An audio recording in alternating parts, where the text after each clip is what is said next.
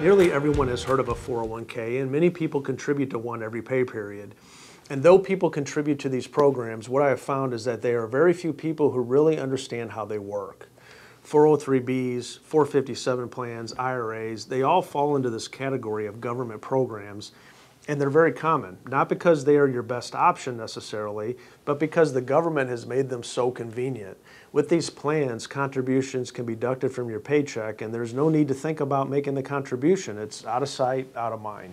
In addition, when these participants file their tax return, they don't have to pay current taxes on that portion of their income. Tax preparers love these programs because they can say they have helped lower your tax bill in the current year, making them feel like they're winning the tax game. This all sounds good on the surface, but there are a few problems with these government plans. Many people believe that they are avoiding tax when they contribute to a 401k, but the truth is that they're not.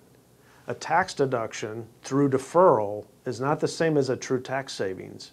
In other words, you either pay taxes now or you pay them later. A true tax savings is something that you can write off of your taxes to receive the deduction with no future liabilities. But with a 401k, you're simply deferring tax to a later date. That's a big difference.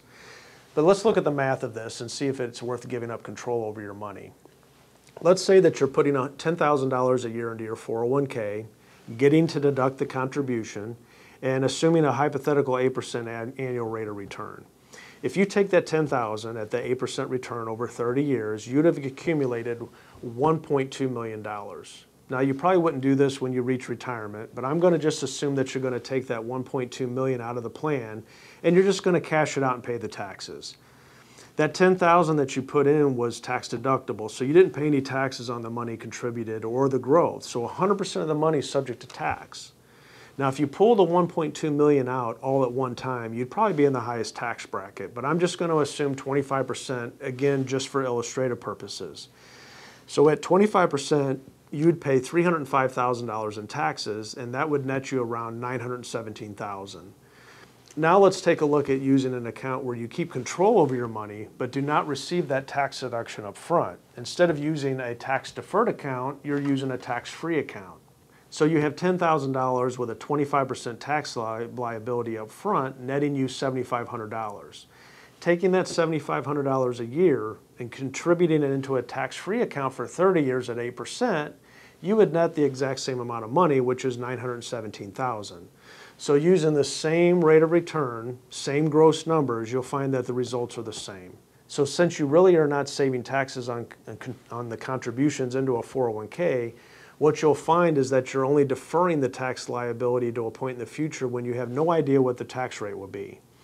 You see, these plans are not necessarily touted amongst peers because they're the best option. They are touted because people may think that they don't have any other options. They don't realize there are other programs available that give them more control, more flexibility, and less tax burden down the road. While there's no perfect investment, 401ks or other government programs require you to give up control of your money and hand it over to the government. You may think that you're simply saving money for retirement and getting a tax deduction for doing it, but there are two specific restrictions that wreak havoc on many retirement plans. First of all, you give up access to your money until you're 59 and a half.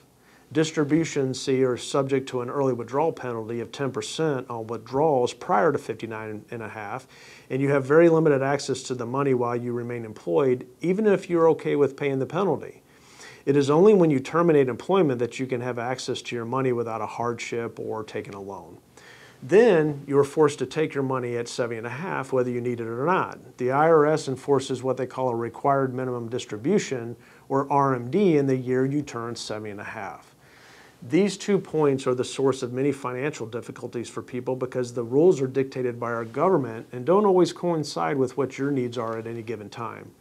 I have clients who need money before they reach the eligibility age of 59 and a half, and I have clients who don't need the money that they have but are forced to take the money at 70 and a half. Either way, the government is either restricting access or they're forcing distributions, neither of which may be what you need at the time. Another hidden myth within all of this is that some people believe that there's a lower tax bracket when they retire. This is not true. The IRS does not offer a different tax code for retirees. You have the same tax brackets when you retire as you do now. The only difference is that we don't know what the rules are going to be in the future. And to add to the problem, When you retire, you will likely not have the same amount of total tax deduction as you do now. Think about this for a minute. If you are contributing to a 401k, you no longer have that tax deduction. Since you have not been contributing and getting the tax deduction from your contributions, you do not have that amount to write off. Other deductions are child credits and deductions that may be reducing your tax liabilities today, but will not be there later, such as home mortgage interest. So if you're deferring taxes into retirement, you have money coming out of these plans 100% taxable without these deductions to offset your tax liabilities.